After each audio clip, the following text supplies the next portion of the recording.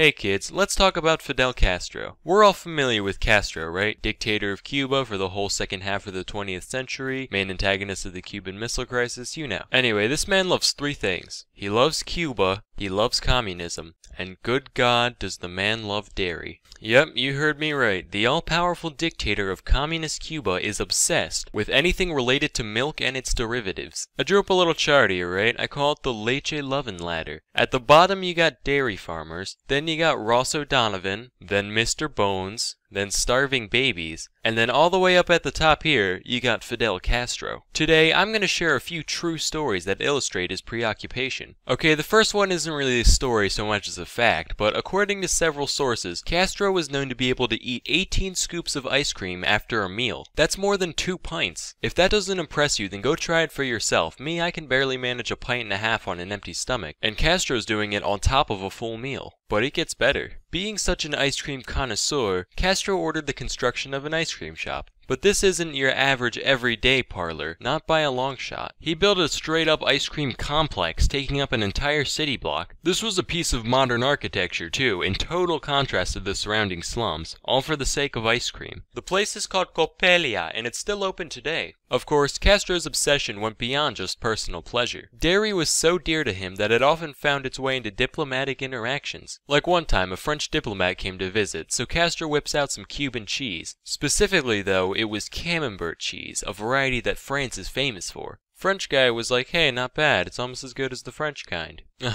Try it again. I think you'll find it's even better than the French. Alright, I wouldn't say that. I'm sorry, are you disrespecting my cheese? In my house? On my island? No, I mean it's good, I just said the French kind is better. Maybe if you froggy fucks bathed once in a while, you'd be able to taste the cheese instead of your own B.O. Listen, you've got your cigars, we've got our cheese, live with it. Fine. Fuck him, it's good cheese. I'm paraphrasing just a little bit, but that's basically how it went down. So already it's obvious that dairy is of great value to Castro. Most exceptional, however, is how this value reflected in his leadership. Naturally, having an entire nation at his disposal, Castro wanted to bolster the Cuban dairy industry as much as possible. But there was one problem. Cuba initially had two types of cows called La Reinas and Zebus. La Reinas came from the days when Spain ruled Cuba, and Zebus originated from India. Both of these cows are well suited to the Cuban environment, having a very high tolerance for heat. However, they don't produce much milk, they're mostly just raised for their meat. So Castro decides to import thousands of Holsteins from Canada. Holsteins are the classic black and white cows, and as we all know, you can juice these guys for days. They are utterly superior. Only problem is, they're used to living in Canada, so when they're plopped down under the scorching Caribbean sun, it's going to stress them out. They're not going to be laughing cows by any means. So as a result, Castro's imports still didn't put out enough milk to satisfy his desires. At this point, your average run-of-the-mill dairy queen would have given up. But Castro, he's more than that. He's a dairy dictator. So he ordered the construction of a giant air-conditioned complex with the sole purpose of providing a comfortable environment for his Holsteins. And it helped a little bit, but they were still stressed out. They still weren't putting out at their natural levels. And as you can imagine, climate controlling an entire facility is very expensive, so Castro was forced to abandon the project. But like the astronaut he is, Castro held on to his dream of finding the Milky Way. So he gathered a team of scientists and farmers and ordered them to breed together the Zebus and the Holsteins in order to produce a heat-resistant, lactose-pumping super cow. The breeding efforts were mostly a bust, never producing the bovine master race that Castro longed for. However, there was one exception. Under Castro's program, a single individual was born that met his expectations with flying colors. The cow was named Ubre Blanca, Spanish for white udder, and she produced world record-breaking volumes of milk, peaking at 110 liters a day. That's more than 29 entire gallons of lactation. Needless to say, Castro was absolutely euphoric at this isolated success of his. To say he went ballistic would be an understatement. He went intercontinentally ballistic. Like, India hasn't got shit on the levels of cow worship that Castro performed. Daily updates were published in the Cuban national newspaper describing Ubre Blanca's health and productivity, and when she died in 1985, Castro commissioned a giant marble statue of the cow in her honor. He also had scientists harvest tissue and egg samples for the sake of preserving her DNA. After Ubre Blanca's death, Castro's plans for the Cuban dairy industry got even more desperate and ridiculous somehow. This is based off of an actual conversation that he had with his team of scientists in 1987. Okay guys, hear me out. What if we make cows that are the size of dogs so that way they can live in people's apartments with them. Fidel, I don't think that's gonna work. No, it'll work. You just have to grow grass in the apartment too. You can't be serious. Yeah, you just gotta put up some fluorescent lights. Bam, little grazing patch for your doggy cow. You are a fucking lunatic. And obviously nothing ever came of that idea, and Cuba's dairy industry is still floundering today, sadly. So yeah, if you haven't gotten the picture by now, the dude likes milk. Imagine he's at the birth of his grandson, right? Ah, what a beautiful baby boy. Fidel, there's something we need to tell you. Your grandson, he's lactose intolerant. Prepare the firing squad. Anyway, there's plenty of other miscellaneous stories surrounding his little preoccupation, like the time the CIA tried to poison his milkshake, so I just decided to highlight a few big ones. Anyway, that's all for today. Till next time, I'm Sam and Nella, and thank you for watching.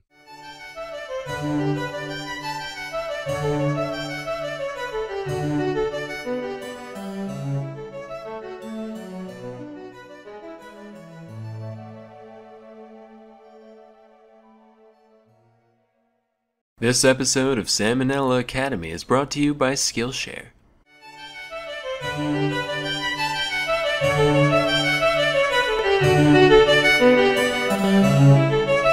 Hey kids, if you've been on Earth for any amount of time, you should know that this place is pretty wet and wild. With water just falling from the sky whenever it feels like it, it's no surprise that floods are among nature's most common means of wrecking humanity's hard work. However, not every flood has been made out of plain old H2O. Today, we're going to talk about some of the few non-water liquid disasters that mankind has endured. January 15th, 1919 was a particularly warm day for Boston, at around 40 degrees Fahrenheit, well above the freezing temperatures of the past week. Men wore their hats a little less snugly, children huddled about the fire a little less closely, and a metal tank containing 2.3 million gallons of molasses decided to collapse. Now, I know what you're thinking. Sam, I've never even held a molasses before. I didn't know there was 2.3 million gallons of it in the world. What was that much molasses doing in one place? Well, young grasshopper, as with most things, the answer is alcohol. As the cylinder came tumbling down, it unleashed a delicious brown tsunami that was 25 feet high at its peak. Also, forget everything you know about idioms, because the waves were recorded to have moved as fast as 35 miles per hour.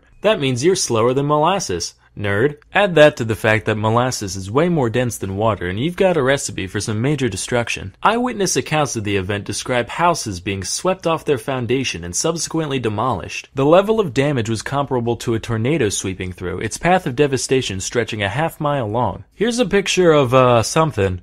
I can't tell what it was supposed to be. All I know is that molasses clearly does not play. That's not all, though. A truck was picked up and chucked into the harbor, a train car got knocked off its tracks, and a bunch of dogs and horses just straight up drowned. Oh, and some people, too. Around 150 were injured and 21 were killed in the disaster. Talk about the sweet release of death, am I right? Ha ha! A couple of reasons these numbers were so high were that A, once you're stuck in something that thick and sticky, you're kind of fucked unless 3 guys with a rope happen to show up, and B, the affected area was so large that 3 guys with a rope would have no way to get to you without getting trapped themselves. As a result, rescuers had to wait several days before the molasses either sufficiently drained out of an area or hardened up enough in the sun and the cold so that it could be walked on without sinking in. After the incident, cleanup was carried out primarily by blasting the streets with salt water, which took many weeks and stained the waters of the Boston Harbor brown for months. Naturally, all the rescue workers and cleanup crew ended up getting molasses all over them, which led to them getting the stuff all over payphones, subway cars, door handles, you name it. It's said that for decades afterwards, residents could still catch a whiff of molasses outside during the summer months, and Boston remains one of Forbes' top 10 stickiest places to this day. Our next tale took place on the evening of June 18th, 1875 in Dublin. A fire had been raging across several blocks of the city for many hours prior, and like many of us do after a long hard day of wreaking havoc, the fire decided to mosey on over to the malt house for a much needed drink. Around 5,000 barrels of whiskey and other social lubricants subsequently burst from the heat, sending a cascade of what is essentially liquid fuel careening out into the street, carrying the inferno on its back wherever it went. Now normally you think people would just run away from the impending danger, but being that this is Ireland, the crowds of people had a better idea. They said, hey fellow upstanding citizens, why don't we band together and help with the cleanup efforts? So they decided to dispose of the river of beverage running through their neighborhood neighborhood by hiding it safely away in their stomachs. Some people drank directly from the street, while the classier among them were seen taking off their nasty sweat-filled boots, filling them up and just gulping away. Keep in mind, while today's version is flavored primarily with cinnamon, this Fireball whiskey contained a special blend of spices including ash, street filth, tiny shards of glass and wood, and whatever else you could imagine. But hey, free drinks are free drinks. In the end, 13 people perished as a result of this incident. Was it from the fire? Nope. Smoke inhalation? Drowning? Still no. Unfortunately, though they did boot and they did rally, they forgot to do both at once. As a result, all 13 deaths were actually from alcohol poisoning caused by chugging too much runaway liquor. So let this be a lesson, kids. Don't drink street booze. You have no idea where it's been. Just go to a dispensary instead. Moving along, here's another potation inundation, this time on the other aisle. 1814 London was a rapidly growing metropolis, and like all metropolises, it had its fair share of densely populated slums, one of which was St. Giles Rookery. And what better place is there to build a brewery than amongst the impoverished and thirsty? Unfortunately, said brewery apparently got cocky and decided to skimp out on their iron rings that hold up the big beer things budget, leading to one of the vats completely collapsing and knocking over all the others with it. In total, around 323,000 imperial gallons, or 1.5 million liters of beer were unleashed that day. The flood of ale pushed over the wall of the brewery with the same ease that Jared Kushner pushes old ladies down escalators, gushing out into the streets and totally demolishing multiple homes situated nearby. Good morning, America. I'm reporter Pat Lauer. No relation, don't worry. We're here at the scene of the world's biggest party foul. Ma'am, how does this whole thing make you feel? Ha! Don't worry, this isn't the first time alcohol has torn my household apart. In all seriousness, my husband has struck me on multiple occasions. At least 8 people are known to have died as a result of the incident, either from drowning or from having their house dropped on them. In spite of this, nobody was held responsible for the disaster, with courts concluding that the collapse was an act of God. I wish people were that lenient with act of God clauses today, like, alright, here's your coffee, ma'am. Whoops. Jesus Christ, it burns! Yes.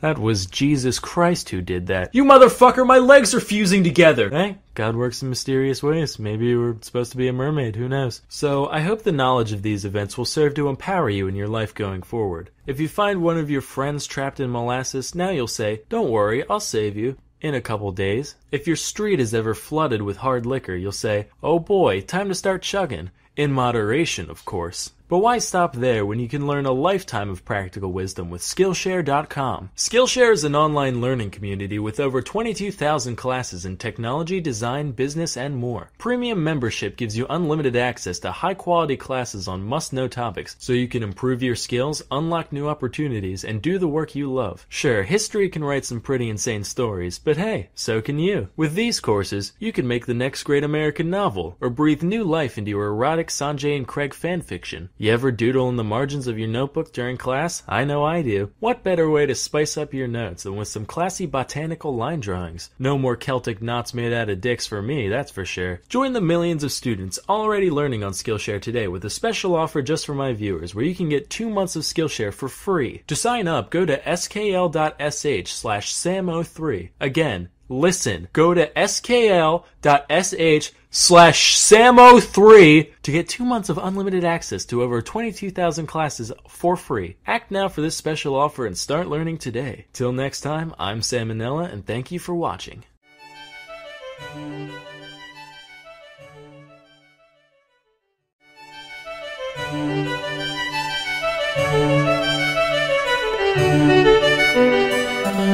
Hey kids, had a bad day? Well, could be worse. You could be living in a world without modern anesthetic. Today, we'll be talking about some surgical procedures carried out long before the development of medicine as we know it today. Now, once you go back a certain distance, the line between operation and mutilation is pretty thin. So, for our purposes, surgery refers to any bodily manipulation carried out with the intent of fixing some injury or illness. And away we go. The very first surgery that we have historical evidence for dates as far back as 6500 BC. It's called trepanning, which is a nice word for carving someone's frickin' skull open using nothing but a rock. Maybe a rock on a stick if you were lucky. In all seriousness though, you can see that a good deal of care went into the procedure, which lets us know that this isn't just the result of random injury. Many skulls even showed signs of healing around the holes, meaning plenty of the people who underwent this whole thing just got up and went about their day afterwards. Alright, hold on, you say. This all sounds guano insane.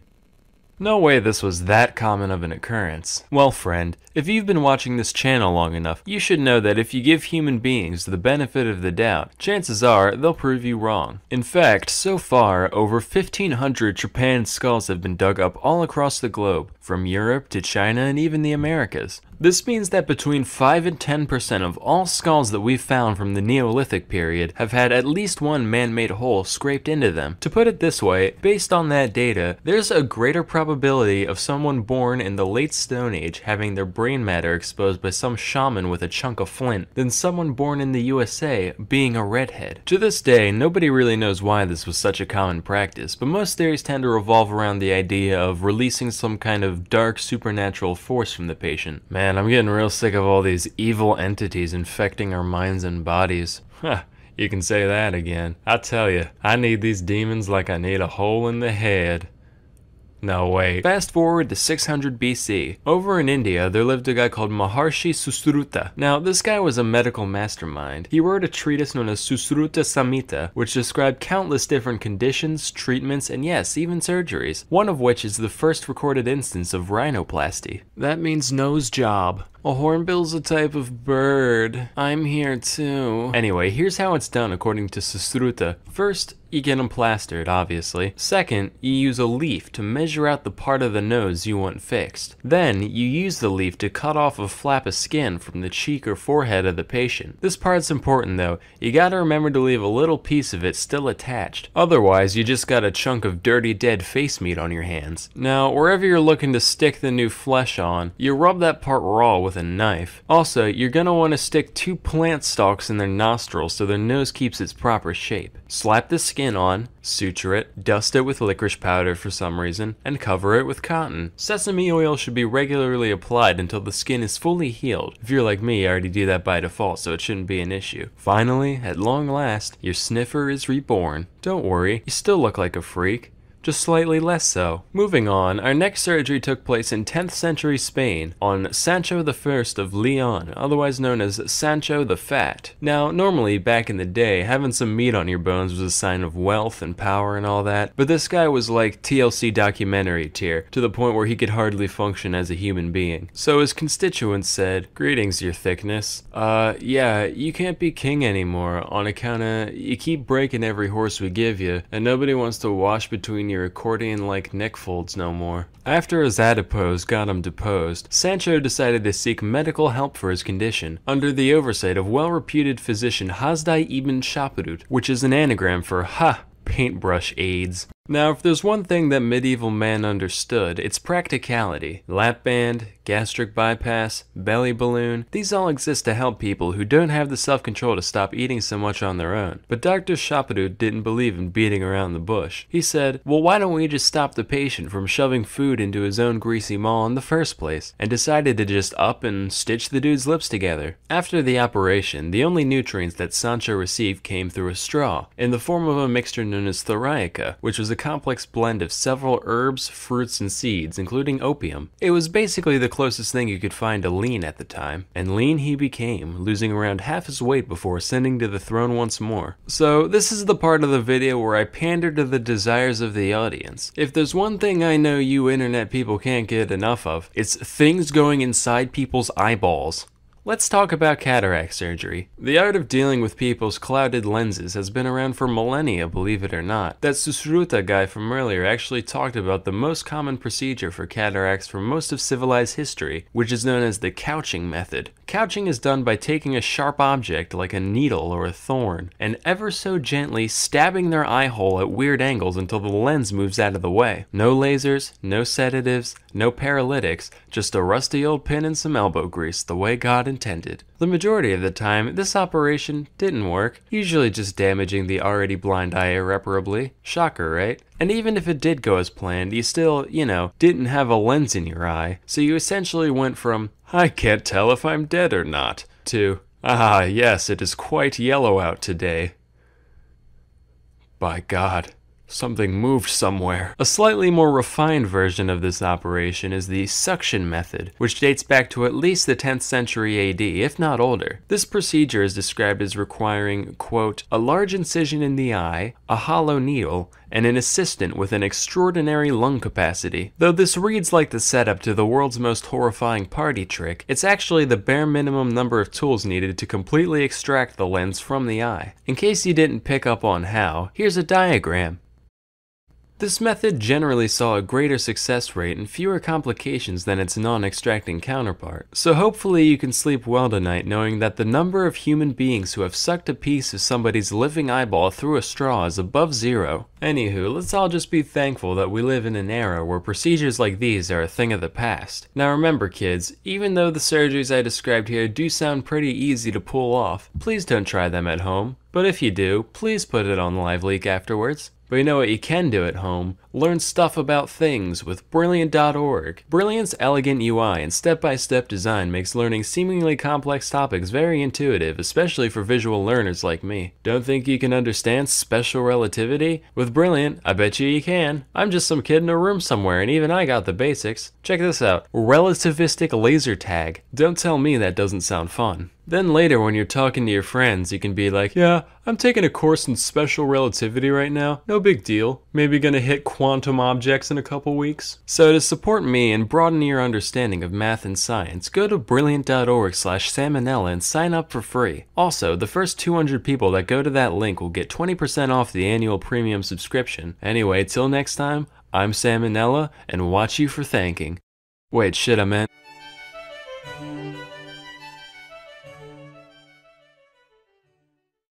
This video is sponsored by Skillshare.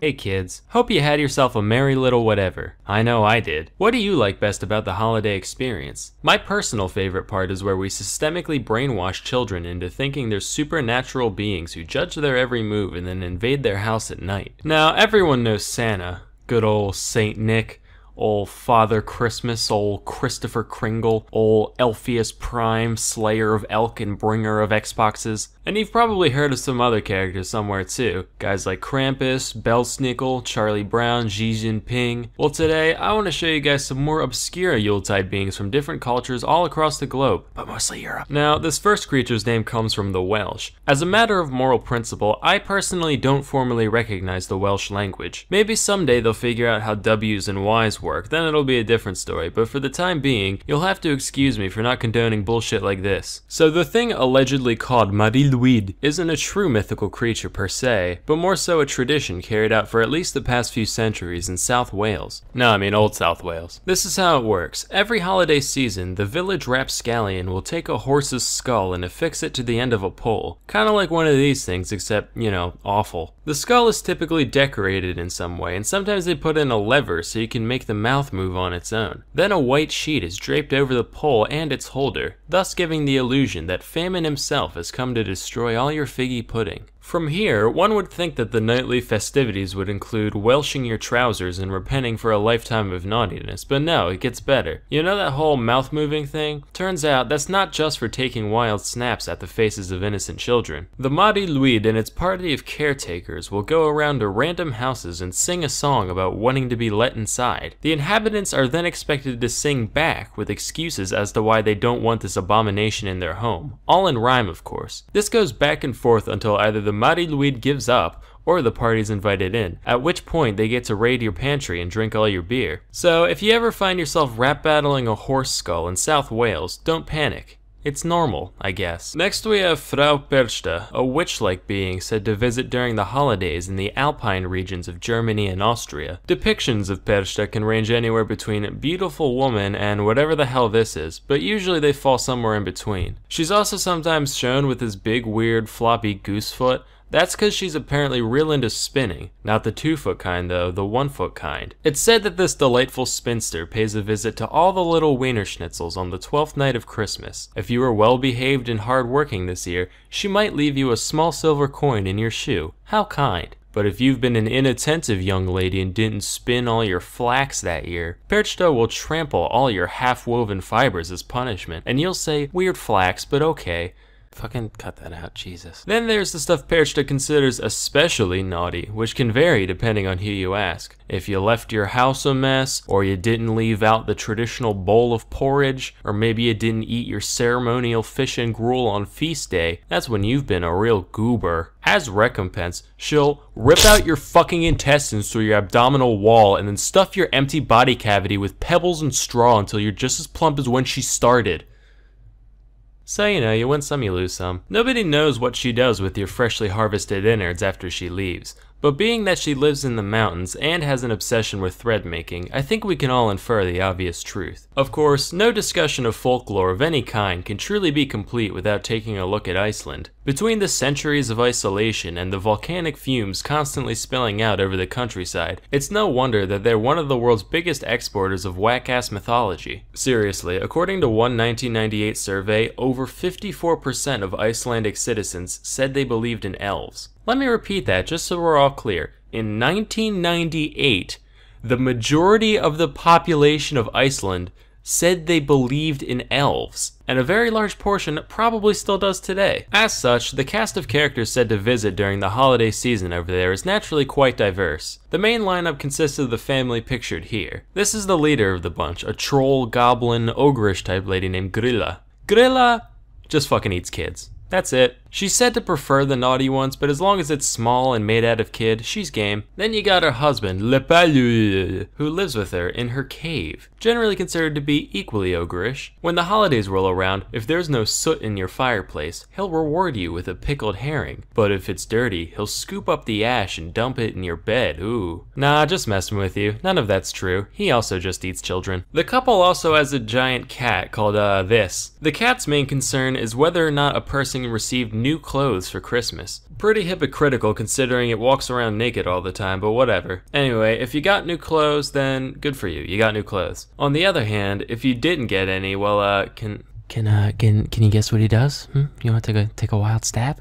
Yeah, that's exactly right. He fucking eats you. Children, adults, doesn't matter. He'll even vor your dog, he doesn't care. Finally, you got the best of the bunch, the 13 Yule lads, each of which visits on a different day leading up to Christmas. They're kinda like the 7 dwarves, but whereas those guys are jolly and helpful and stupid shit like that, the only real goal of the Yule lads is to harass and inconvenience people as much as possible, and each one has a unique way that they go about doing that. I'm going to go through all 13. Now please remember, I am making none of this up. I'm not even going to try to say the Icelandic names, so I'll just give you guys the English translations, which are very apt by the way. First you got Sheepcoat Clod, who goes around harassing sheep, but he's easy to catch on account of his peg legs. Then there's Gully Gulk, who hides in gullies to steal milk from your cows. There's Stubby, he's real short. He eats the leftover crust out of pie pans. This one's called Spoon Licker, he licks spoons. He's also incredibly thin on account of malnutrition for some reason. There's Pot Scraper, he scrapes pots. And Bowl Licker, who's like Spoon Licker. The key difference here being that he licks bowls. You got Door Slammer, who slams doors in the middle of the night. And then Skyr Gobbler, who gobbles up all your skyr, which is like a Nordic yogurt type thing. Whoa, who's that up in the rafters? It's Sausage Swiper, of course. Here to swipe your sausages. And who's that in the windows? You bet your ass it's Window Peeper. Look at him peep. And who could forget our favorite, Doorway Sniffer, who sniffs your doorway with his giant freakish nose to seek out bread. There's Meat Hook, he steals your meat with a hook. And finally, Candle Stealer, who fucking, you get the picture. So, if you know some kids who just won't behave, maybe it's time to take a page out of Iceland's book come next holiday season. Now remember, your friend dressed up as Grilla doesn't have to actually eat the kids. Just bite them a couple times, that'll be enough. Anyway, with New Year's right around the corner, the time comes to make our New Year's resolutions. While you may spend New Year's Eve getting hella turnt, why not spend New Year's Day getting hella learnt? You can do just that with Skillshare.org. Skillshare is an online learning community with over 25,000 classes in design, business, technology, and more. Premium membership gives you unlimited access to high-quality classes on must-know topics, so you can improve your skills, unlock new opportunities, and do the work you love. Beyond technical skills, there's plenty of lifestyle type stuff on here that'd be perfect for building the 2019 you. Check this one out. Beat procrastination once and for all. Maybe if I had taken this course, this video would have been out, before Christmas. Do you speak any other languages? Well, you could. Believe me, I get a lot of joy of shoving my français down other people's throats. If you try one of these guys on for size, you could be doing the same in no time. Join the millions of students already learning on Skillshare today with a special offer just for my viewers. The first 500 people who visit the link in the description will get 2 months of unlimited access to the 25,000 plus classes on Skillshare for absolutely free. What are you waiting for? Go! Don't just stare at me with your glassy eyes. People are taking them already. Go, hurry, run! Anyway, that's all for today. Till next time, I'm Sam and Nella, and thank you for watching.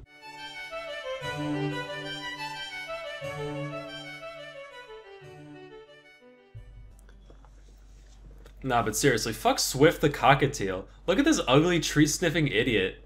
I hope he gets AIDS. I mean it.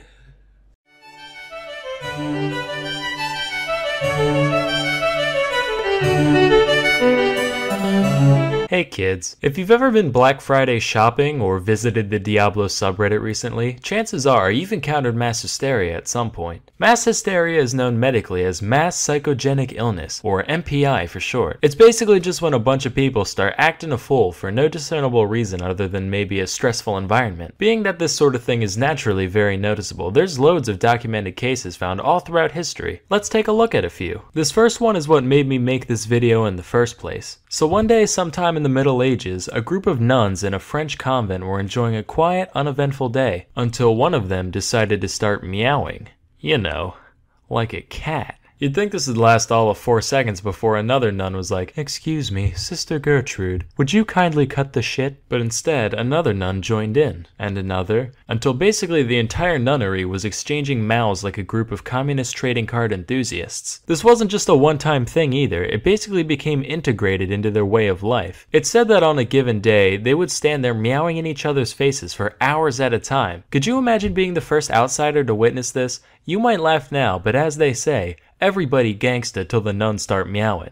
I'd void my bowels and move to Malaysia without even thinking. Miles more terrifying than this pile of garbage. As you can imagine though, after a while it stopped being scary and just got annoying, leading to the neighbors calling in a band of soldiers to deal with the situation. Hey guys, can we talk to you for a sec about Yeah, that. All due respect, but we have orders to literally beat the hell out of you with whips till you start acting like people again. Sorry sir, it's just force of habit. Haha, habit. Seriously though, we would rather go to hell for throttling a gaggle of nuns than put up with another minute of your bullshit, caprese? Our next event took place in the parish of Fatima, Portugal in the year 1917. It all started with 3 shepherd children, ages 10, 9, and 7 respectively. They were like, "Greetings fellow Portugueseites.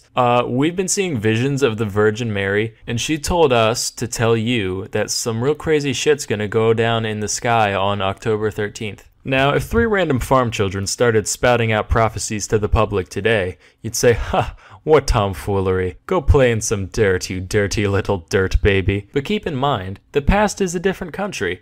And Portugal's a different country, so that's like different countries squared you gotta think about. Plus this was during World War I, a time where a lot of people were holding out for a miracle to begin with. So the kid's story was actually picked up and even spread by local newspapers, to the point where, when the day finally came, at least 30,000 people gathered in Fatima to witness the alleged miracle. Lo and behold, on that day, the sun began zooming around, careening towards Earth and sending rays of multicolored light cascading across the sky, creating a light show like nobody's ever seen.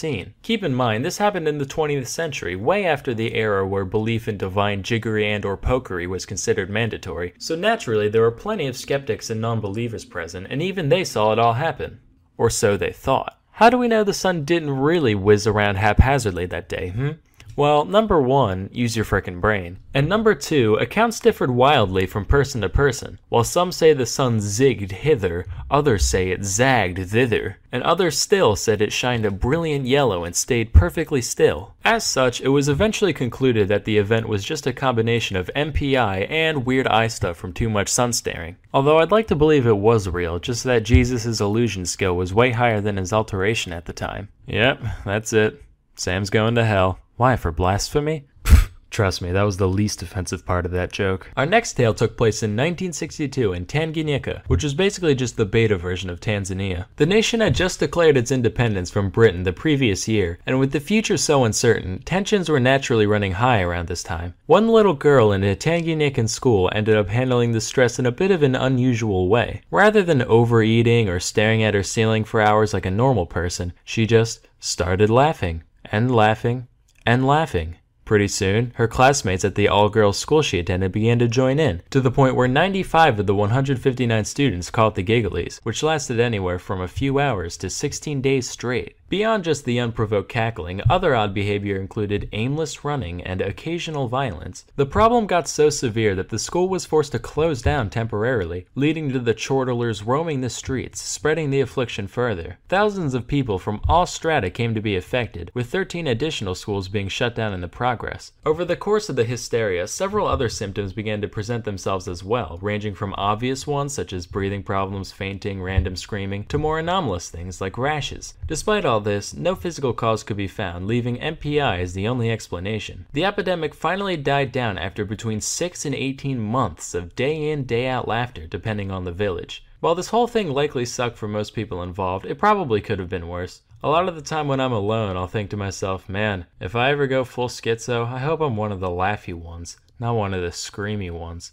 With this story in mind, just maybe, if I put my mind to it and believe hard enough, I can be both. Flashback to the year 1518 to the city of Strasbourg, at the time part of the HRE. A woman named Mrs. Trophy began fervently dancing in the streets for no discernible reason, for hours, then days. All without music, of course. Her only breaks consisted of occasional food intake and passing out from exhaustion when night came. If you saw that today, you'd just be like, ha! Drugs. But apparently people found it pretty inspiring, because within a week, 34 others had joined in, and after a month, there were around 400. This wasn't your casual bobbing up and down neither. This shit made Zumba look like Tai Chi. Here's the best modern day simulation I could find.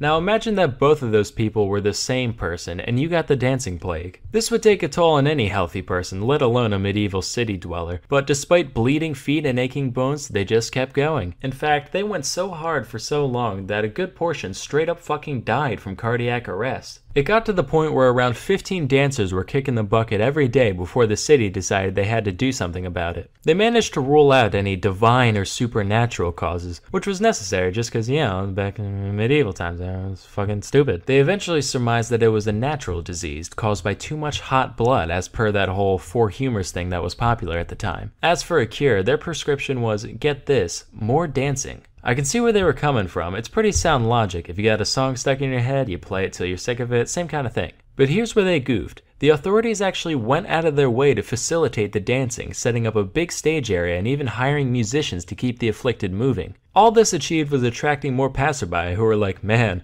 mass psychogenic illness looks frickin' epic, let's get in on that, causing the contagion to become even more widespread. Seeing that their solution backfired, the city then went the other way and completely banned any public dancing. Those who still showed signs of the mania were subsequently carted off to the shrine of St. Vitus, where an exorcism-like ritual was performed on them. This ended up being highly effective, presumably for no other reason than that the dancers believed it would work, and after nearly 2 months, the plague was quelled. While this whole thing was most likely a case of good old-fashioned MPI, some historians believe it might have been egged on in part by ergotism, a state of psychosis brought on by eating tainted bread, which I talked a little bit about in this video.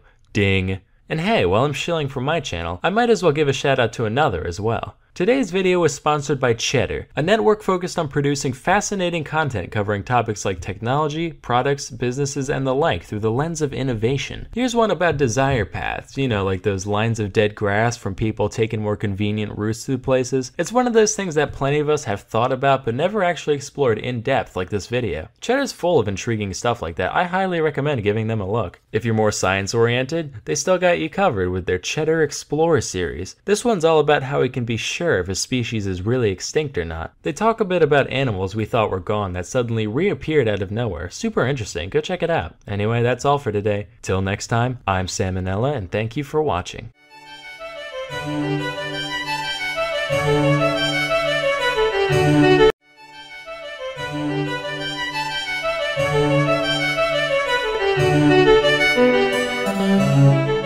Hey kids, you've probably seen this scene in TV or movies at some point. A couple of people end up stranded on a desert island, totally isolated from all civilization. It seems like there's no hope for survival, but then one of them looks 3 feet to the left and, oh my god, it's a tree full of fully grown, plump, delicious, smiling, golden-skinned bananas. Amazing. We're saved for the time being. Hey, don't eat those.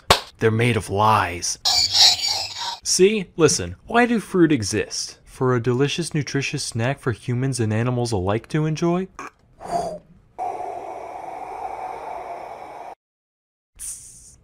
You know, you didn't have to go throwing him into the sun like that. You're next, Susan!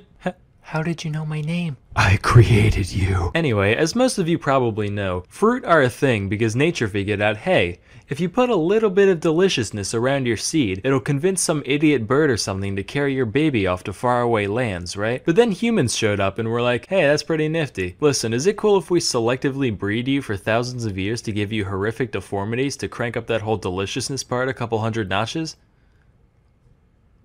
Alright, cool. Let's take a look at bananas, specifically the Cavendish variety that we all know and love. On the inside, we got like 2% seeds, 93% delectable banana meat, and 5% that brown part at the bottom that your mom says is perfectly fine to eat but you still don't trust. Great for a snack. Terrible for reproducing efficiently. Meanwhile, check out the thing on the right here. That's Musa acuminata, one of the suspected ancestors of today's nanners. Much smaller and jam-packed with seeds, with just enough flesh in there to make it worth some smelly primate's time to crack open a yellow one with the boys. Here's another wild type banana, Musa balbesiana. Less sweet, way starchier, harder to get into, hella seeds, same shit different day really. But hey, if you stick that boy in the ground, you've got an okay chance of making a new banana tree. You bury a modern banana, all you're gonna end up with is a dirty banana. And not that one club in Miami, I mean an actual dirty banana. That's because, like a lot of cultivated fruit, culinary bananas are so inbred and malformed that they can't produce offspring even if they wanted to. So, word of advice for you men out there, if ever a lady points out how poorly endowed you are, just show her this JPEG. She'll say, wow,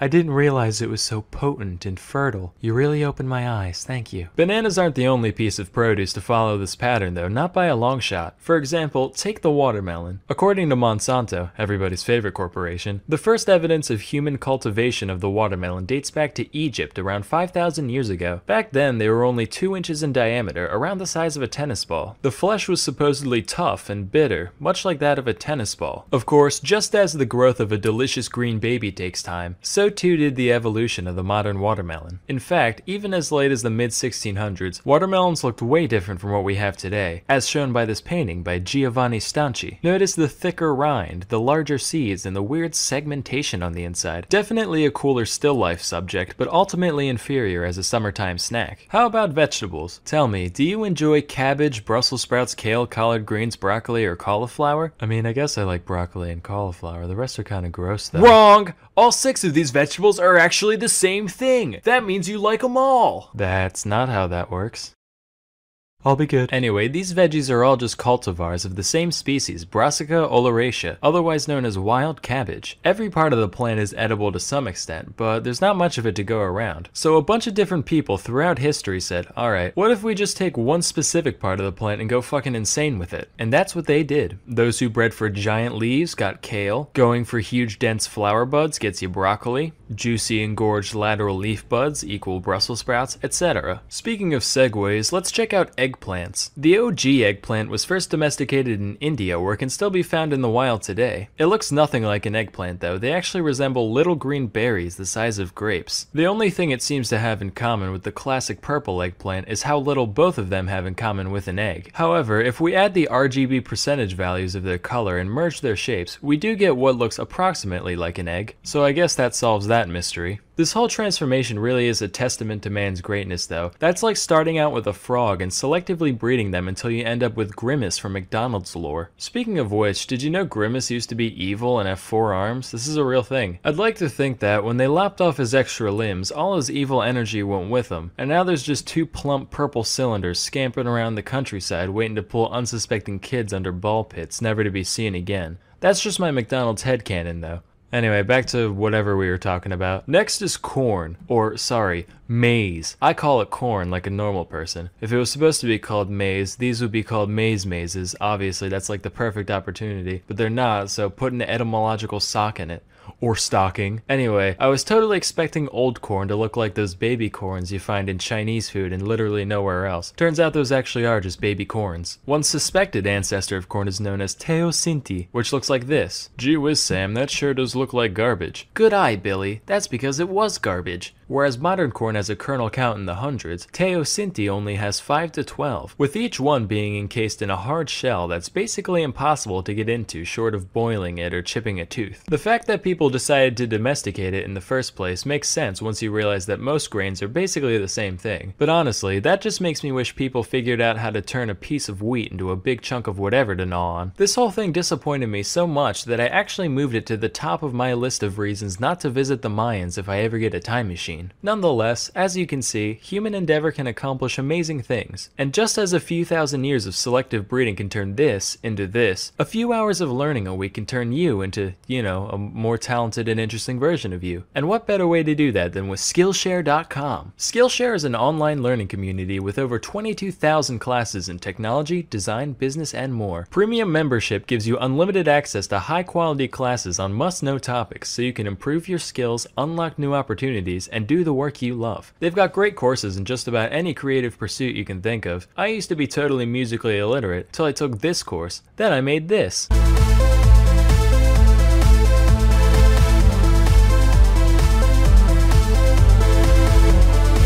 What about food? You like food? Of course you do. You'd be dead if you didn't. With Skillshare, you can make your own macaroons, fresh pasta, spring rolls, whatever. Join the millions of students already learning on Skillshare today with a special offer just for my viewers, where you can get 2 months of Skillshare for free. To sign up, go to skl.sh/samo2. Again, for those in the back, go to skl.sh/samo2. To get 2 months of unlimited access to over 22,000 classes for free. Act now for this special offer and start learning today. Anyway, till next time, I'm Sam and Nella, and thank you for watching.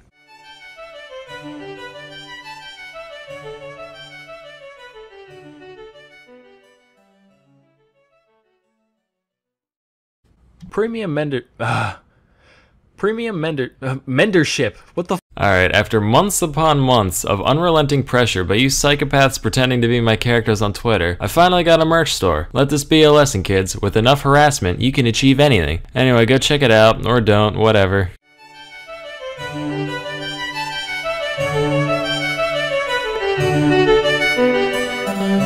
Hey kids, if I learned anything from my middle school career, it's that what may seem like a good idea initially will often be remembered only as a foolish mistake. Here's a few pieces of technology from yesteryear that have since fallen into total obscurity. So I've always believed that there's no point in having many small things when you can have one big thing. Why have many shrimp when you can have one lobster? Why drink many glasses of milk when you can eat one udder? Why have many cheese-its when you can have one cheese-them? Patent pending. And why have many street lights when you can have one moonlight tower?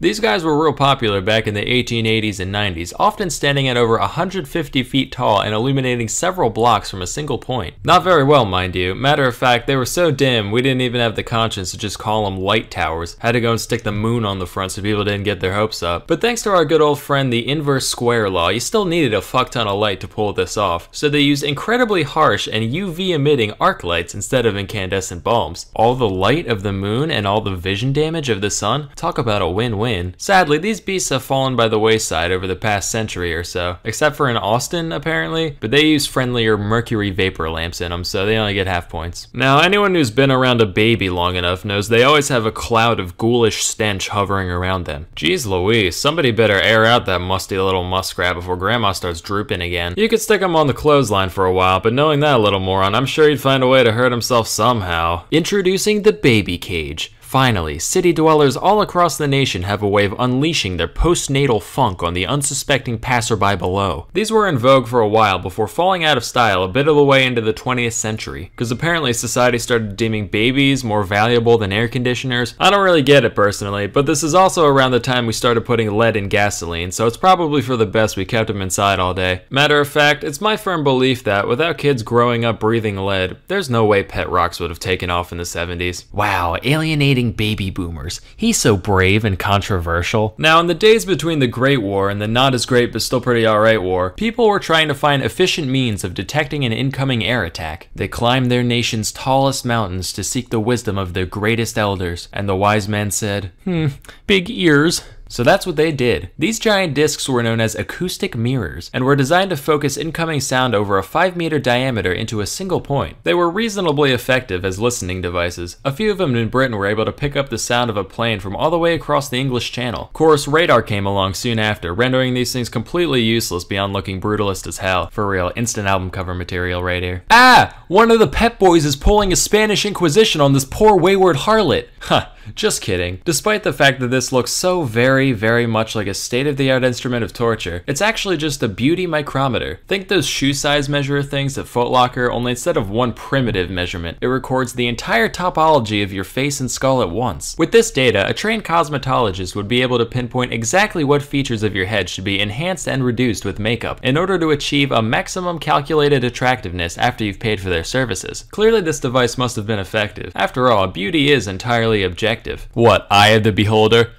Check the name tag, buddy. Apparently though, women didn't like being strapped into a birdcage and having their every minute flaw meticulously laid out in front of them, so this thing never really took off in the end. Next we have the Humlauf. This was a device made during World War II designed to let infantry shoot around corners. It's like the Germans sat down and watched that part in Tom and Jerry where the conniving rat bends the gun barrel back at his adversary. They said, "Mein Gott." They came in a variety of angles between 30 and 90 degrees, and even came with a little periscope so you could see what you were shooting at. But as we all come to find out when we reach adolescence, cartoons are the arbiters of deceit, because these things would invariably break within the first couple hundred shots or so. And even when they did work, the rounds would fucking explode from the massive acceleration, turning a deadly bullet into an ineffectual spray of shrapnel. These were so ineffective that only the 30-degree model ever saw significant production beyond prototypes, and even that was very limited. Say, you ever look at regular mousetraps and go, not enough property damage? Well, check this out. Patented in 1882, it's the revolver mousetrap, brought to you by the makers of the snail trebuchet and the cockroach claymore. Thanks to the marvels of the modern era, all those tiresome hours of intense varmint slang can be outsourced to one little gadget on the floor of your kid's playroom. Now when you hear a gunshot in the middle of the night, you can rest easy knowing that, one way or the other, there's one less pest for you to deal with in the morning. Boom. 1850. Steam locomotives are all the rage. You're in the transport business, but all you can afford is a couple dumb horses. Sure, they move things from point A to point B almost as well at a fraction of the cost, but your cool rail-riding friends called you a whack-ass and it really hurt your feelers. Well, have we got the invention for you? The Impulsoria uses an ingenious system of treadmills to turn that horse to be beckoned into a force to be reckoned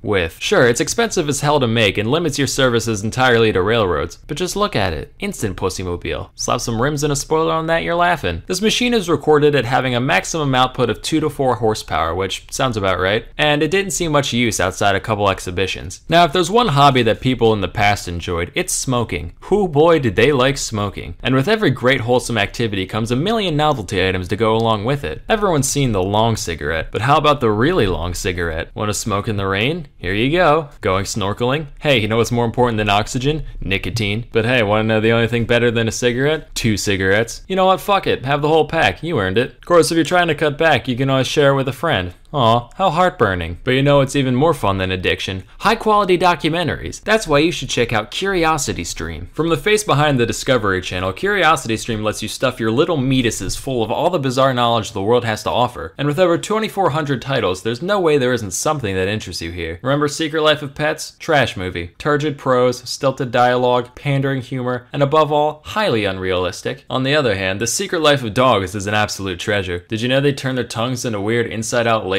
when they drink? Just one of the many fun facts found inside. Normally, full access to CuriosityStream only costs $2.99 a month or $20 a year, which is nothing. That's like a McDonald's run every 4 months. But if you still have your doubts, you can get 30 days free if you sign up at curiositystream.com/salmonella and use promo code salmonella during the sign-up process. Anyway, that's all for today. Till next time, I'm Salmonella, and check out this JPEG.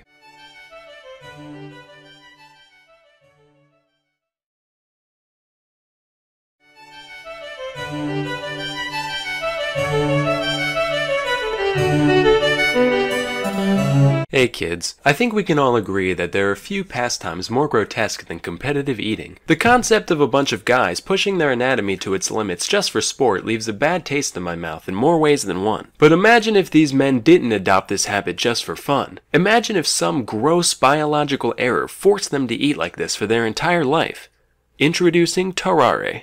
Tarare was born in France around 1772 to a poor farming family. It's said that his appetite was so voracious that, by his teens, Tarare could eat an entire quarter of a cow carcass in a single day. You'd think he'd be like mega obese, but no, he only weighed 100 pounds by age 17. However, there were still a few things that stood out about Tarare appearance-wise. For one, he had a huge, stretched-out mouth with horribly stained teeth. He could reportedly fit 12 eggs in his cheeks at once, much like a chipmunk keeping its chipmunk eggs warm. Additionally, when Tarare was full, he'd get a crazy Octomom gut going, and any other time, he'd have a huge flap of stretched out skin hanging around his waist. He also stank to high hell, even by 18th century French peasant standards. He was described as reeking, quote, to such a degree that he could not be endured within the distance of 20 paces. So between all this and his horrendous outhouse flooding dumps, his family had had enough. Alright, you're eating us out of house and home here. You gotta go, man. You heard me. Kick bricks, Froggy. Wow, he just called a French person a frog. That's so racist. No, it's not. They're all French. The guy just looks like a frog is all.